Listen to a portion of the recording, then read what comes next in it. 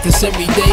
The town is full of predator, I'm turning to the prey. I flip $1 million out of nothing, make them feel a certain way. Hoping that the switch. What's good, y'all? Fisk Vegas, the hardest voice of sports. Go ahead, hit that like button and subscribe to the Fisk. You know why you at it. Y'all know what time it is. If you ain't with it, you best get with it. Now let's rock. Listen, hit that sub button. Join this Fisk Unit army. Get Fisk Unit tough. Come mob with your boy. You understand me? And hit that bell button while you at it so you get notified when my content drop. You smell me? With that being said, let's get down to business. I'm disappointed in the Giants fans. I'm very disappointed. And the way Kadarius Toney is being treated is flat out unacceptable. He's one of us, okay? We need to throw our full support behind him, encourage him, and help him be better. We don't need to be burying this kid. We don't need to ruin his psyche. We don't need to make him feel like his own fan base is against him. What the hell is wrong with you Giants fans out there going against Kadarius Toney like this? We're not supposed to eat our own. I'm disgusted. You did the same thing with Daniel Jones. Fan base destroyed Daniel Jones. Booed his ass at a Yankee game. Kid showed up to a Yankee game and got booed his rookie year. It's disgusting. Other content creators was crying and raging when we drafted them. And nobody gave Daniel Jones any credit until he came back down 18 points in Tampa Bay. They was like, oh, we may have something here. But the whole offseason, you ripped the kid. And even now, there's still Giants fans out there that shit on Daniel Jones. And now we got this guy, Kadarius Toney, and it's like, this is Daniel Jones all over again. Leave the kid alone.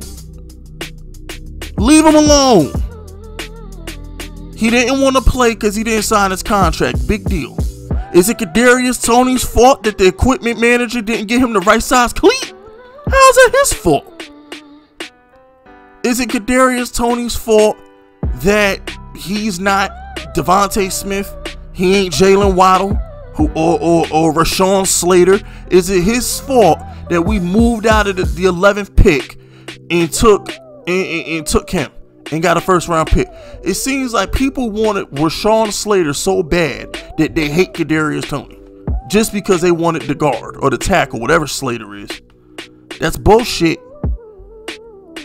And as far as him catching the Resident Evil the other day, it happens. He caught the Resident Evil virus. He's in isolation. He gonna be okay. It just seems like, bruh, like, chill. Got dissing his rap music. You leaving bad comments on his rap songs. He's one of us. You bullying your own player. I could see if this was an Eagle channel or a Cockroach channel or a Cowboy channel. I could see them going in on Kadarius Toney. But Giants fans bury Kadarius Toney more than anybody else. It's coming in home. And as the bully of this team, as the bully of this fan base, the muscle of this damn fan base, I promise to defend this team from all threats, foreign and domestic. So the same way I would go at one of these pussy ass beat reporters who say Joe Judge is a parody or Daniel Jones is trash, the same way I would go on one of them little pussies is the same way I'm gonna come with this fan base. This cannot stand. I can't allow this. We can't eat our own. You understand? As much as I hate Evan Ingram, I gotta hope for the best. The season is here. I can't bash him anymore because the season is here. I gotta hope he goes out there and catches. Darius Slayton, hey, did you not listen to my last Kadarius Toney video? I said he's gotta beat. Darius Slayton is locked into the number 2. You know what I'm saying? Even I've accepted the fact that he's here, and I gotta throw my support for him. Those are my most 2 hated Giants. That damn Slayton and that damn Ingram. But even me, you don't see me shitting on them all the time. I've accepted it. They're here. They gotta perform now. But you fans out here running your little mouth. Running your mouth. Shut up. Shut up. Because you're going to be the same little pussy little fans that are going to be slurping this kid and buying his jersey when he go out there and start balling. You have no reason to disrespect this kid. You have no reason to call him a bust. You have no reason to dislike his music and all this other shit that y'all doing. You have no reason to come at him like this when he hasn't played one down, hasn't had one snap, hasn't had one game, hasn't had one real practice. And y'all already going in on him like he done dropped the game. Evan Ingram dropped the ball for the season. I ain't going to him. This dude Darius Slayton disappeared like he was fucking David Blaine, and y'all got on my ass about going on Darius Slayton. I said we should cut his ass, and y'all said, Fisk, you gotta chill, Fisk. Darius Slayton is nice, Fisk. Darius Slayton is this, Fisk. Keep that same energy with Kadarius Toney. He's our first round pick. I don't understand this shit. We need to be united. We need to stand together. We need to be mobbing on Cockroach fans. We need to be mobbing on Cowboy fans. We need to be mobbing on Eagle fans. We don't need to be mobbing on our own damn players. The hell is wrong with y'all? I'm sick of this Kadarius Toney slander, man. It's gotta stop. Not gonna tolerate this, man. You a fake fan if you out here calling him a bust. You a fake fan if you out here crying about Kadarius Toney. You a fake fan. I'm calling you out. You's a fake fan, and we don't accept you in this fan base. I'm not gonna have it. If you gonna slander a player, it better be valid. If you want to diss Evan Ingram, it makes sense. I don't condone it because he's here, and now that we know he's here to stay, we need to be encouraging his ass too. If you want to slander Darius Slayton, it makes sense. But I was gonna say Wayne Gallman, but he ain't here no more. It makes sense. You want to go with Jason Garrett? It makes sense. Mr. 4-yard curl himself.